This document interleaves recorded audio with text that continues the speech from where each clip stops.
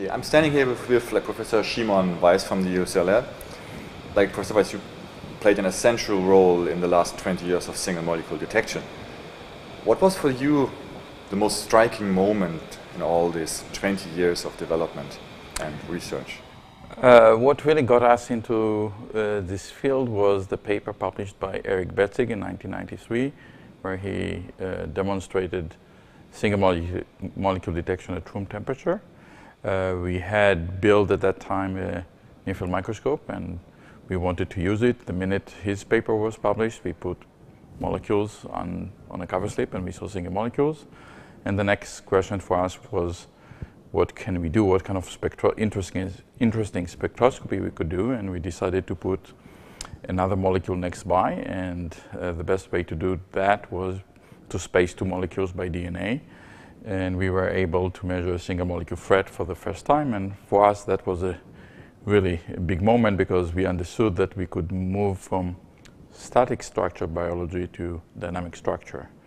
And experiencing this roller coaster for the last 20 years was really just amazing, because that method has been adopted by many, many thousands of scientists looking at all kinds of different questions.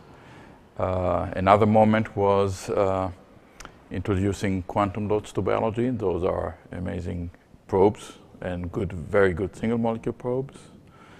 And yet another moment was, of course, the moment that many other people identified, which was the super resolution imaging.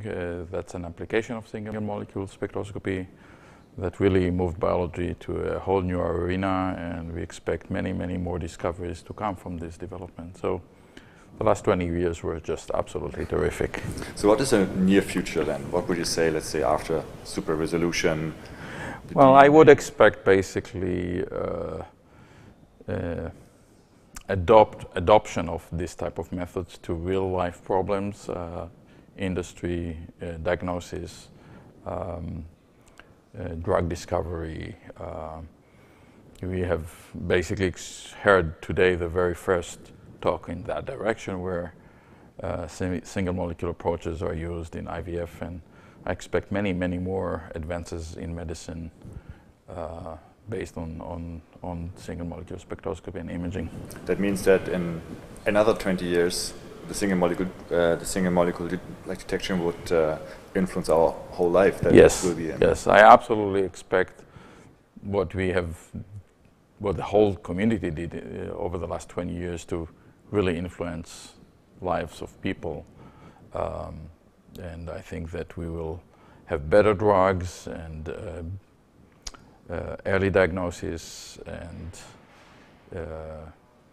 personalized medicine that will all use, in one way or another, single molecule methods. Well, thank you very much for this great view to single molecule and the future. Hope it will come all that way. Thank you. Thank you.